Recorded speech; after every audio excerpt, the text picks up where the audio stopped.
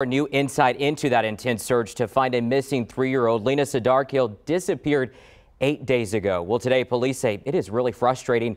They don't have any real leads on where Lina could be. Let's bring in Eyewitness News reporter Troy Kless, who joins us live with how investigators are adjusting its search. Troy.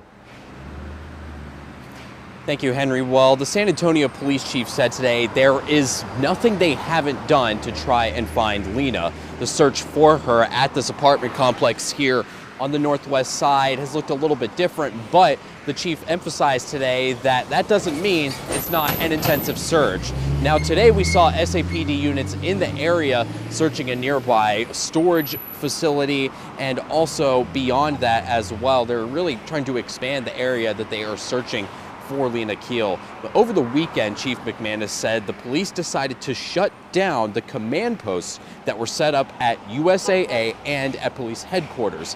He says the command post activity was primarily focused on looking in the apartment complex immediately after Lina Khil was reported missing last week. Now, Chief McManus says right now search teams are focused on going through data, video, and interviews to try and piece together clues.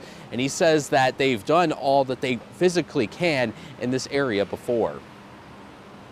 And we have gone over and over and over that. So there's really no need to have that command post set up here. Everything else right now is being done through telephone, social media. But again, I'll emphasize that there is no lessening of the intensity of this investigation.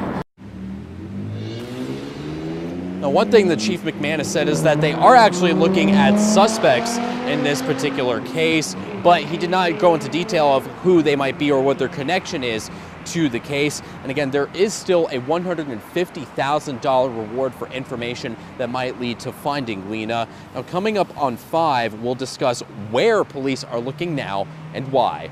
We're live on the northwest side. Troy Kless, KENS 5, Eyewitness News.